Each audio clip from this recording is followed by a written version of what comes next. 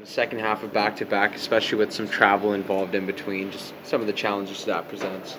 I think back-to-back's overrated. We're going to have better second energy, or in the second half of the game, we're going to have better energy. I think it's more the accumulation of the games. This is a lot of games in a short period of time, 5 and 8, and that's more the factor that you got to acknowledge. To me, back-to-back is completely overrated, and my experience has been if you survive the first period, you get stronger and stronger as the game goes on. It actually works in reverse, but 5 and 8 days is real, and I liked our energy today. I liked the way we handled ourselves in the meetings and everything, so we look like we're in pretty good shape despite playing a lot.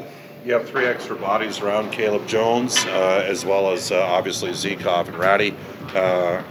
Possibility we're going to see those guys tonight? Jones will play tonight, and then we'll stay with the same 12 forwards. We were happy with that group last night, and we'll stay with that. What can you expect from a guy like Caleb Jones playing in his first game tonight, Ken? I have no idea. I've never seen him play. I've watched a little bit of video, but I've talked to people both at the American League level and major junior level, and I got a good feel. He played in the American League with Gravel, so we're going to put that combination back together, and he's a guy that's going to be a player here for a little while, and we might as well get his career started, so we want to start it tonight. And I know it's a little bit difficult because he hasn't skated with us as a team. Today's the first time he's going to be able to skate on an optional practice, but we might as well get his feet wet right now and get going. What was it like when you were coaching the Flyers? What was that kind of experience like in a city like that? It was incredible because it was my first experience at understanding the dynamics of city-to-city battles. In other words, Philadelphia sits between Washington and New York, and there's a real rivalry in those 3 cities on the sports front, not just at the hockey side of things, but at especially football, obviously, and basketball, same thing, baseball, big too.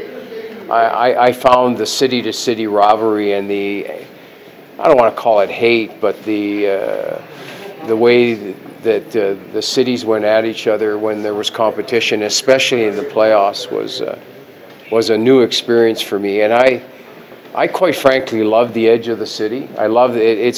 Philly's got a real edge to it, but it's got a passionate edge, and I liked it there a lot. And obviously, with the history of everything that took place in the city, it's a fascinating place. So Garrison's the one who's out? No, Weidman's out. So Caleb's played since he's played all right though this year. So he's played on the right side. And that was by design, organizational design. He played on the right side right from day one, and he stayed on that side.